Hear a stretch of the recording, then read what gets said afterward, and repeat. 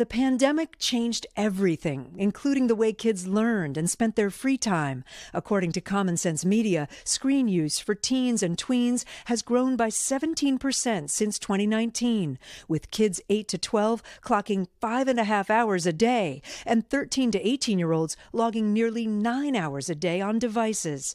Now many parents are pumping the brakes. For mom of four, Adriana Stacy, the family policy has always been firm. We don't buy smartphones for our children. She's a psychiatrist who's seen the effects of increased screen time in her practice. I'll get a patient in my office, usually a teenager, who all of a sudden started to really struggle with anxiety and depression. Pretty much every time we can trace that back to when did you get a phone? But her oldest, Annalise, a 10th grader, often feels left out. It's definitely hard sometimes because I have been left out of decisions because I haven't been on a group chat or something. It's also been a struggle in the classroom. Some of Annalise's teachers ask students to use their smartphones to do classwork. We do feel like we're standing alone on an island. But the island is getting bigger. A movement called Wait Until 8th encourages parents to wait until at least 8th grade to give kids smartphones. The network is 40,000 families strong, and they've seen a 25% increase in participation in the last year alone.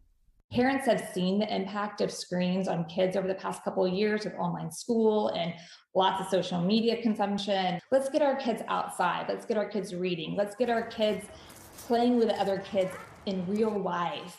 Let's let our kids enjoy being kids. Research about the impact of smartphones is mixed. A large study using data from the National Institutes of Health found screen time was moderately associated with worse mental health, increased behavior problems, decreased academic performance, and poorer sleep, but also found using a smartphone or device improved friendships and connection. Dr. Jean Twenge is a professor of psychology at San Diego State and author of the book iGen. Are we basically experimenting on our kids, not knowing what the impact of these smartphones will be long term? All of us are basically living in a big social experiment where smartphones have taken over. In effect, we're experimenting with their brains. Hey, let's give them all a smartphone and see what happens. Experts agree if parents are going to allow smartphones, they should be banned from the bedroom overnight, and they recommend setting time limits and parental controls. And for the growing number of parents who decide not to give their kids a smartphone at all, talk to your kids about your concerns and consider a stripped-down phone for calls and texts only. Last year, Annalise Stacy got one of those. At 15 years old, she already sees the benefits of not having a smartphone.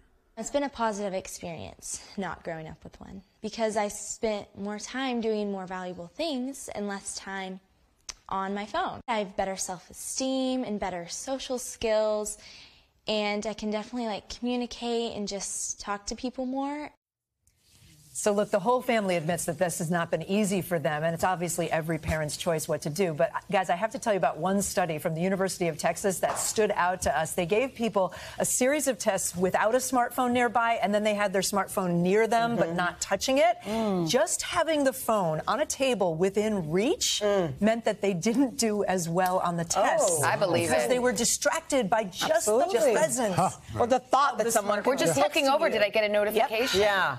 You know, I think that wait until 8th and that whole idea of their strength in numbers, you know, casually the moms, we have a second grader and a preschooler, but it's like the second grade moms were like, if we all get together and these kids are going to be in school together all these years, then there's not as much being ostracized. If all the kids... You need a coalition in your neighborhood. It's like babysitting. You know, all the parents say, all right, what's the going rate? Is it $10, $15, $6? But we all stick to it so that it's fair in the community. So you almost have to set that community standard. What about in the classrooms where they're you need to have a phone? Some classrooms, right? I think it depends on where you live.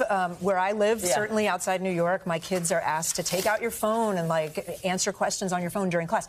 What the experts said to me about that is if you're one of these people that wants to hold off on the smartphone, just talk to the teachers, talk to the administration. You don't have to have a phone to do the work in the classroom. Right. You can use a laptop, you can use an iPad. And if you want, if it's a safety concern, a lot of parents are like, you know, my kids, we live in the city, I want them to be able to call me. It's like, it's a flip phone. You can do a flip phone. You can still make the call. I remember Leela at about 12 said, well, I really do need it for safety. I said, what are you going to pool holes? You literally come from home to school. I mean, we all survived. I tell my kids this all the time. Yeah. We survived by going to the mall and being like, I'll meet you there at 8. They just roll their eyes. I'll tell you the other thing, and go, what's a mall? You really, as parents, this is the hard part. We have to model it. Yeah. Guess what? We're all addicted to our phones. That's so a what good are we point. showing? Yeah. That's why you do that whole thing like at dinner. You do the phone thing. Put them away. Put their phone in the basket. We all do it. Set the standard. We started a long time ago, no phones at night. Every phone stays downstairs. Yeah, that's good. I would definitely endorse that. Yeah, that's good. My kids are a lot older. Good. Great session. Thank you. That was good. Here we go. We could do 2 hours on this topic. Yeah, for sure. Easy. Hey, thanks for watching our YouTube channel. Find your favorite recipes, celebrity interviews, uplifting stories, shop our favorite deals, and so much more with the Today app. Download it now.